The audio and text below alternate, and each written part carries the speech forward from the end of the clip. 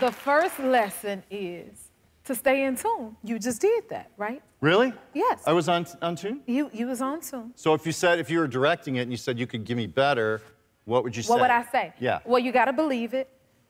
Believe that it's your birthday? No.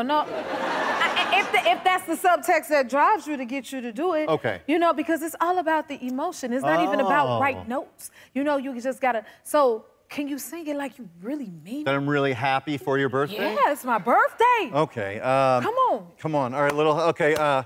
Happy birthday to you. Happy birthday to you. Happy birthday, dear Jennifer. Happy birthday to you. Is that better?